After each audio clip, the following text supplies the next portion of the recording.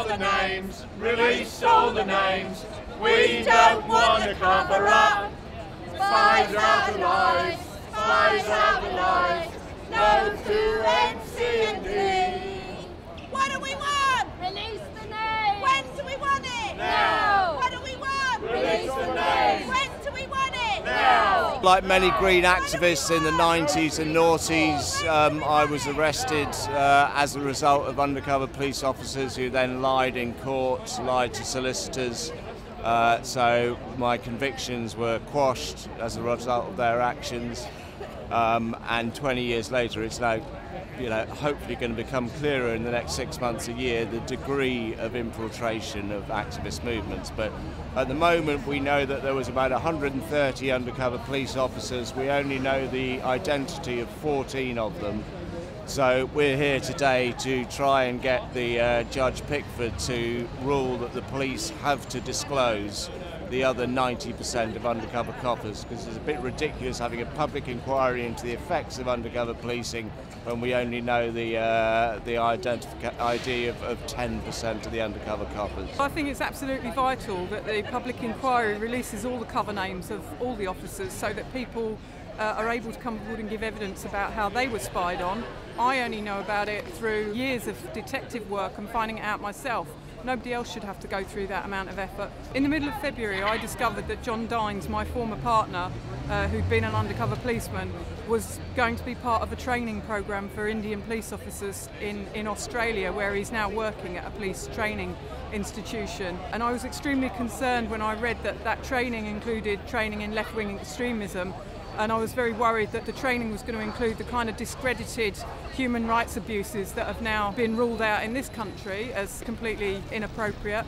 So I went there to confront him and to try and prevent that taking place. A new spy, police spy, was uncovered.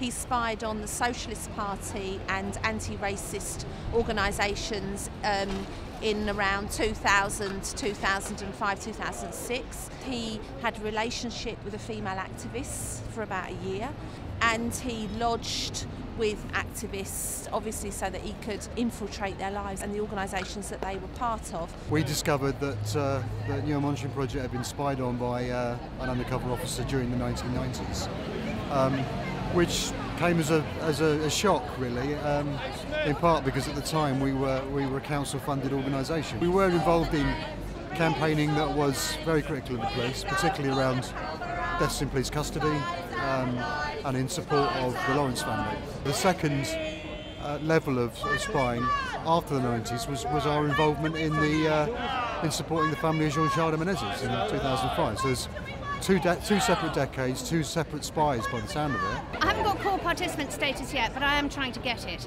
And I'm doing that because I was spied on by the police as well. They actually had me on their domestic extremist database for over a decade. This has reached to so many different strata in society: politicians, journalists, lawyers, activists.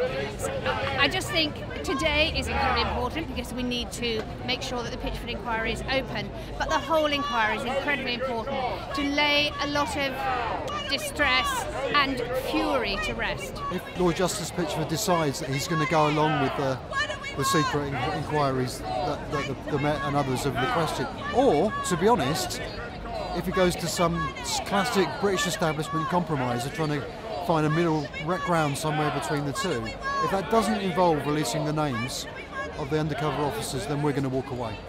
Because we will still be in the position of not knowing anything about the surveillance that happened to us. And what's the point of wasting our time for the next 2 years on an inquiry that's not going to tell us anything? We want the release of the undercover names. We are opposed to the police hiding behind neither confirm nor deny. We are opposed to secret courts. We want a fully public inquiry. We want a public venue, and we want the police giving evidence in public. What do we want? Give us the names.